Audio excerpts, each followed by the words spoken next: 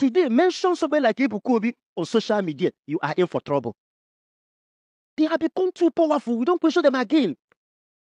Go and read about a terrible incident that happened in the year 1978 in America. November 18, 1978.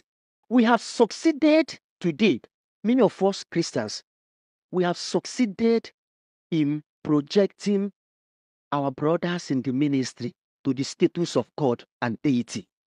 That they have become powerful figures that are no longer answerable to anybody. They have become too powerful that we no longer question or entertain anybody questioning them. There was a time our brother from Enugu State, the Holy Ghost Adoration of Mbaka, there was a time he had a fallout with his bishop. Christians, people like us, carried placard and went to bishop's house to protest. There were video evidences where people were actually breaking glasses and destroying properties in the bishop's house because a bishop called his priest who pledged obedience to him during his ordination. I promise obedience to you and your successor. And then when bishop brought a little control, people felt like nobody should question him. He is beyond condemnation. He is not blamable. Says who? We need to be careful because we are creating a disaster that will consume all of us. By the way we are raising these people. Today, mention somebody like Ebuka on social media, you are in for trouble. They have become too powerful. We don't question them again.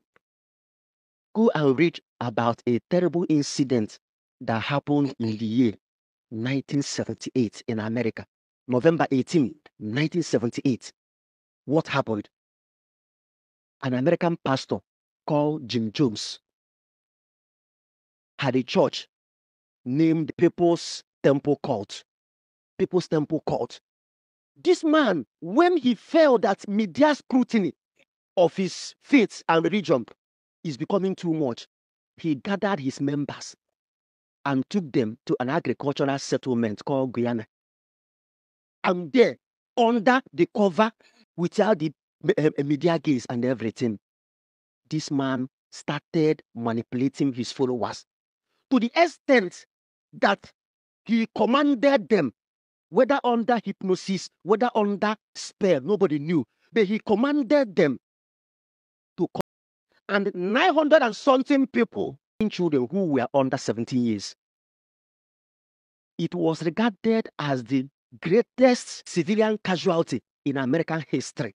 A tragedy that was not caused by war. It was caused by non-natural phenomenon. A man of God is so powerful that his ministers, his followers no longer question him. And he has that power to command them. Yes.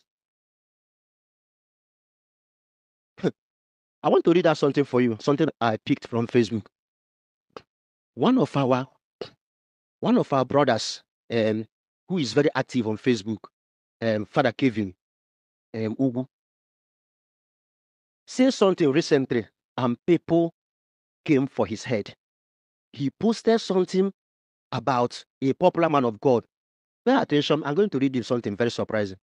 He posted something and somebody came to his Facebook and said, our celebrity social media chasing cloud father. Good morning, oh. I have been following and seeing all your handwork on social media, and I say, make I just greet you.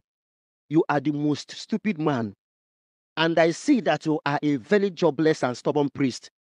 But don't worry, I assure you that you will surely learn the hard way.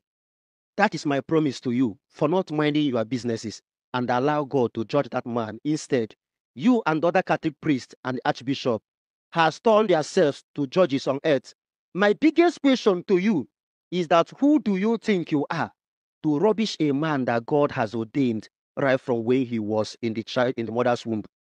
Everybody is aware that the reason why Catholic priests and Archbishop started prognosing into Ebuka's affair is because of his money and properties you want to acquire, which you will never have. You guys should just take a chill pill and rest. because you're not gonna you go fight tire. Propaganda is all you guys can do, but you cannot take away the grace and the anointing which God has given to him. If you guys try, you all will surely be disgraced. Stay on your lane. Stay on your lane and mind your business. I will not warn you again. Leave Ebuka matter for God and stop this social media bullying lifestyle you are doing here. You have turned yourself from a priest to a blogger. Shame on you and your likes. I dey shameful now. Shame to Catholic Church. Christians fighting Christians. Shame to the archbishops and cohorts.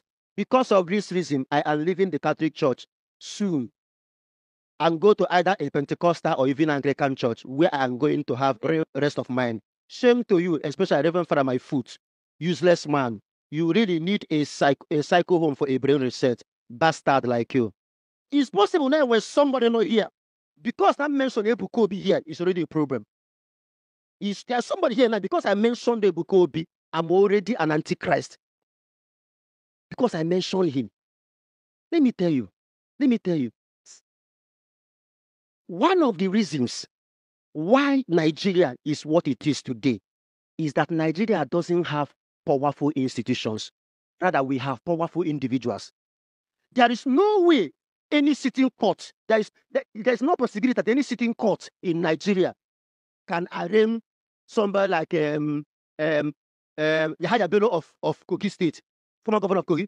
There is no court in Nigeria that can arraign him and convict and imprison him. He's too powerful. So they don't submit to institutions. Like institutions submit to them. If somebody like Ike Mbaka were to still be in Nigeria today, he will not be in prison. He will still be a senator serving in the Nigerian Senate. But he went to UK where we have powerful institutions. And it was possible for the court, for the system to arraign him. He's going to spend 10 years before he leaves British prison.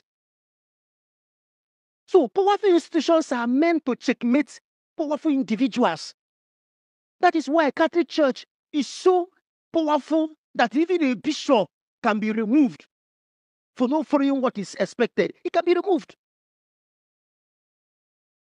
Many bishops have been told to resign and get out because they did one thing or the other. And today, if a bishop calls his priest to order, people of God will rise in protest, carry placard, and start protesting.